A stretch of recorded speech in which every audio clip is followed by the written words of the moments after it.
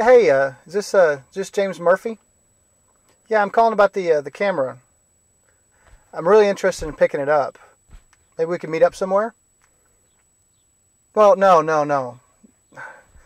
I understand that. I'm not really comfortable meeting at the house. You know, there's a lot of weird people these days. A lot of dangerous, weird people. Maybe we should meet somewhere in public. All right, tell you what. I've got a couple errands to run, and then I'll meet you there in an hour. Great. We'll see you there.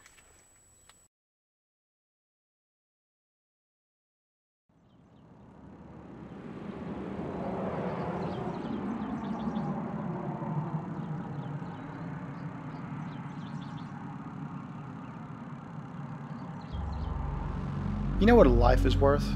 $77.17. That's it.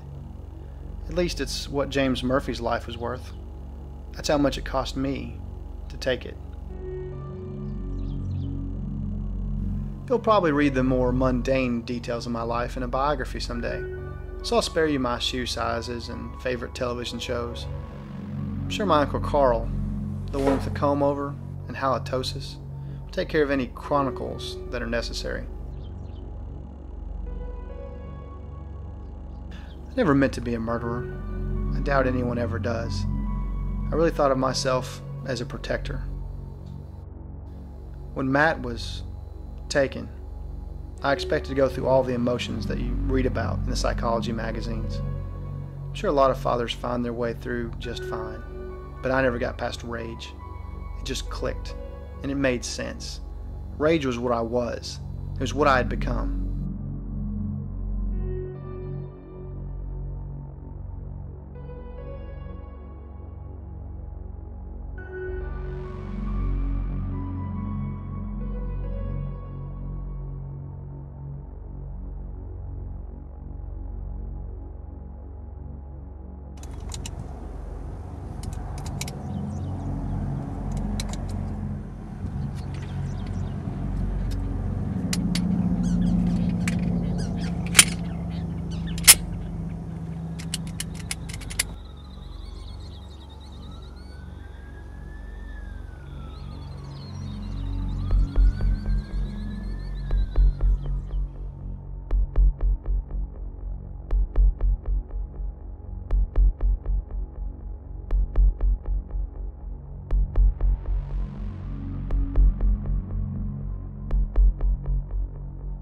I bet most of you would have done it in secret, sneaking around while thinking of what you had to lose. Not me.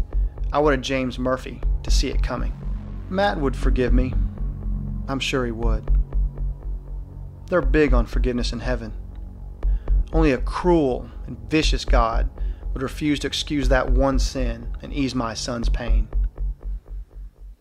I wasn't looking for any salvation for myself. Either way, it didn't work out the way I expected.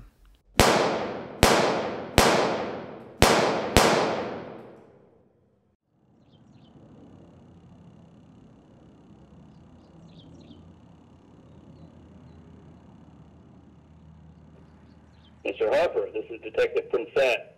There's been a break in the case. I'm not sure how we got lucky, but we just picked up James R. Murphy. The DNA match was positive. I guess your hunch about that lens was right. Call me back. Oh, you've got to be kidding me. What are the odds?